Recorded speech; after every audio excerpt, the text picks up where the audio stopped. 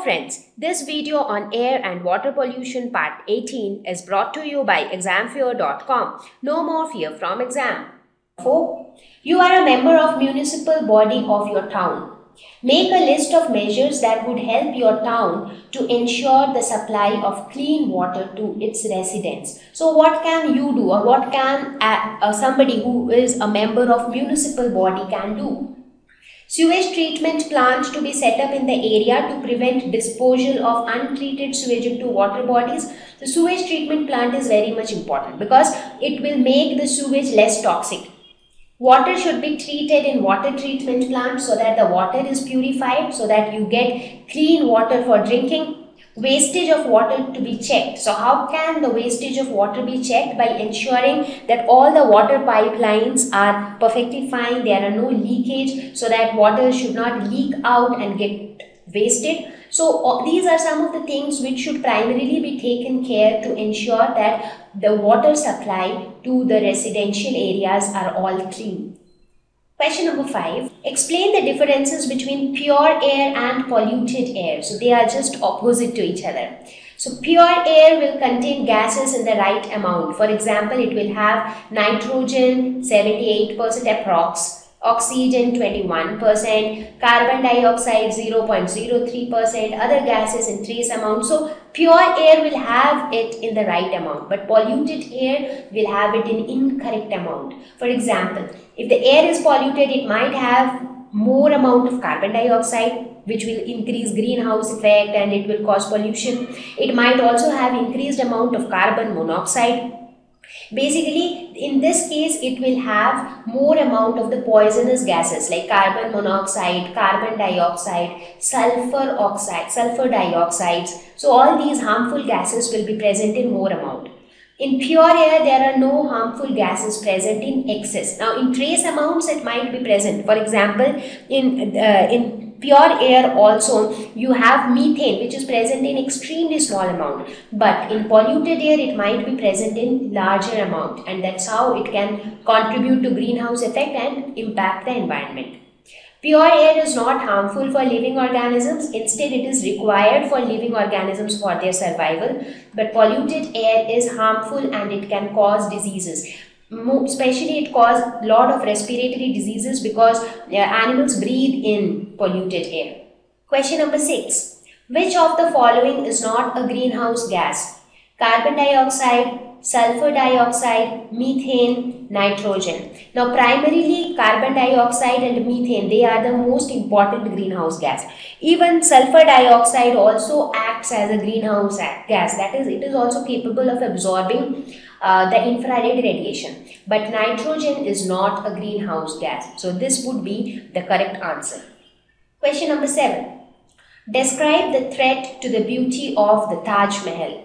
So we already discussed it some time back, right? Like, if you look at the Taj Mahal, it is made up of marble. And marble is, what is marble? Marble is nothing but calcium carbonate.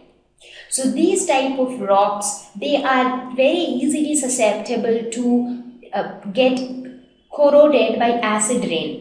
So it is made up of calcium carbonate. They react easily with acids. And from where do these acids come? The nearby factories and the industries which are located in Agra, they release a lot of sulfur dioxides and nitrogen oxides into the atmosphere. So these sulfur and nitrogen oxides, they react easily, or they combine easily with the tiny particles of water present in the atmosphere to form acids like sulfuric acid and nitric acid.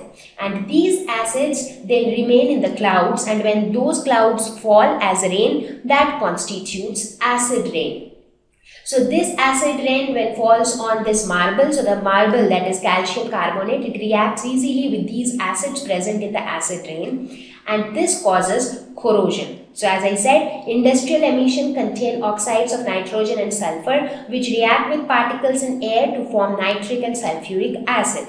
And this results in acid rain, and this corrodes the marble, and as a result it gradually turns blackish in color. And that's why you see that the way Taj Mahal looks today and the way it used to look some 20 years back, there is a lot of difference. Earlier it used to be white and bright, and now it has become little blackish and dull.